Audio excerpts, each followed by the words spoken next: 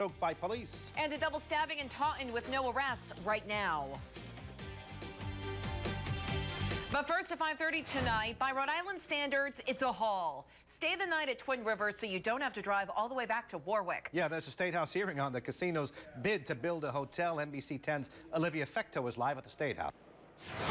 Gene and Allison, depending on the outcome of a vote that is set to be happening right now, there could soon be a hotel on Twin Rivers property in Lincoln in the future.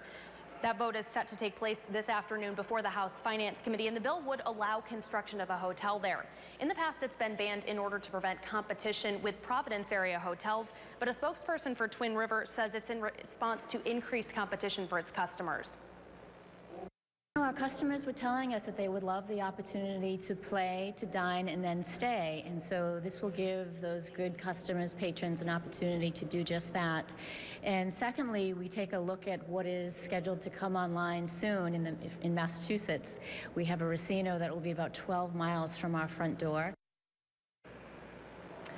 If the Finance Committee approves the bill this afternoon, it would, of course, still have to go before the entire House as well as the Senate before becoming law. Live at the State House, Olivia Fecto, NBC 10 News. Olivia, thank you. Breaking news at 5:30 right now. Rhode Island State Rep is resigning. Democrat Donald Lally's resignation. This is the wrong video, guys. Why don't you just punch up back up here? This is gambling video. Has nothing to do with Rep Lally. He has resigned, and his resignation is effective. There we go. Now let's do this right. Representative Donald Lally has decided to resign. He has represented Narragansett and South Kingstown since 1989. Lally's 25 years of service ranks second in the House in terms of seniority. He says the part-time legislature is really a full-time job, and since losing both of his parents last year, he wants more time with his family. He's stepping down. It's new at 5:30 tonight. A Johnston woman is indicted in her